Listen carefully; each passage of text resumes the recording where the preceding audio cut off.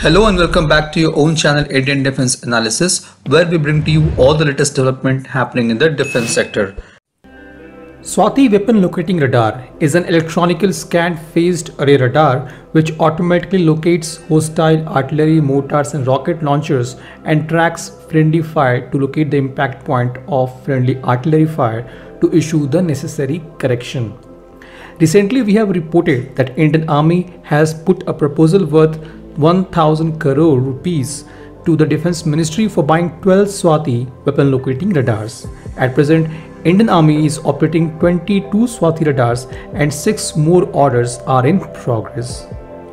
After the success of Swathi Radar and impressed with its performance, Indian Army has asked DRDO to develop a lighter version of this radar. We can call it Mini or Swathi version 2.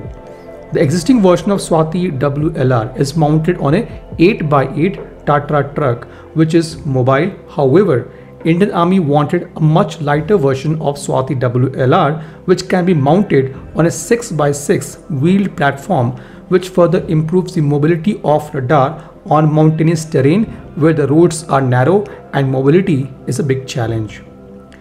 The new Mini-Swathi will feature a fixed radar array that has 90-degree view, which will be mounted on a BEML 6x6 truck.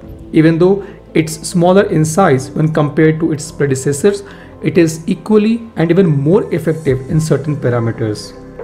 The radar was deployed across LAC in Ladakh and Sikkim after 2020 Indo-China standoff for trials. The Army is quite satisfied with the performance of Mini-Swathi and is looking to procure 6 of these mini or new version of Swathi radar.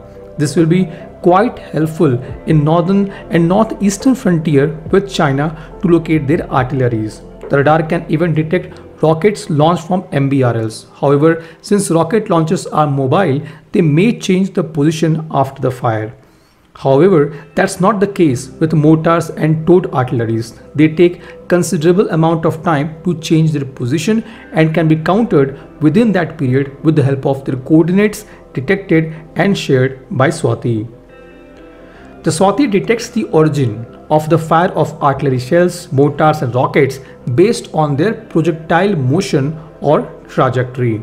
With the help of its C-band phased array radar, it is able to change the direction of its radar waves just by shifting the phase of its signal electronically without physically moving the antenna.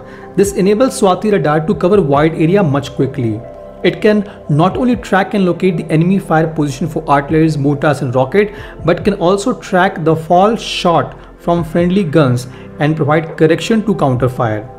Swathi has instrumented range of 50 kilometers with probability of detection 90%.